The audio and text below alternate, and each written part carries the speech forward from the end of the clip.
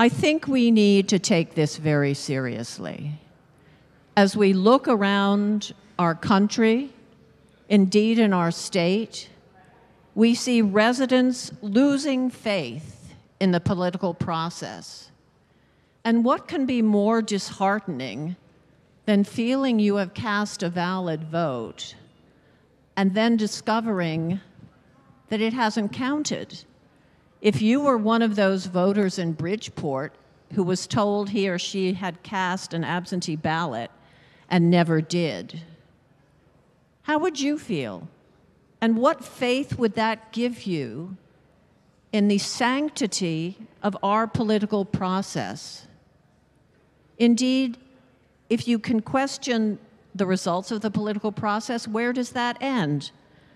There have been 15 elections in the last 10 years where the margin of victory was less than 50 votes. A state representative election in the 81st district, 1 vote. A state representative election in the 170th district, 2 votes. 14 votes, 7 votes. It does not take much to change the outcome of an election. Indeed, in my 2nd congressional district many moons ago, when Ed Munster was competing with a Democrat incumbent, both of them were sent to Washington for freshman training because the margin of victory is so close. And we need to take this seriously. In 2015, a town chair in Stamford was found to have tampered with absentee ballots.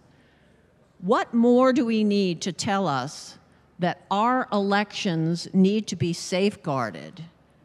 I believe this election monitor is a good sign, but I also believe we have to take seriously allegations of fraud. We can be told it is seldom and it is rare, but even a single incidence of fraud delegitimizes not only the election, but the belief of our residents in the validity of their vote, in the sanctity of their vote, in the right to choose their elected officials.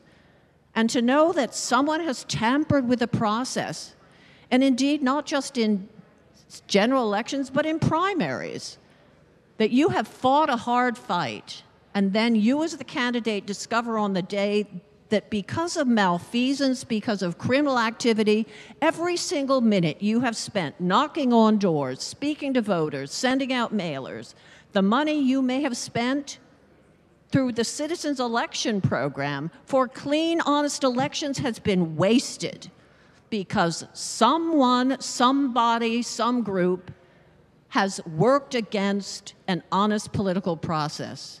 So I look forward to continuing this conversation. I believe there are people on both sides of the aisle who have nothing more in mind than ensuring that our residents can trust the process.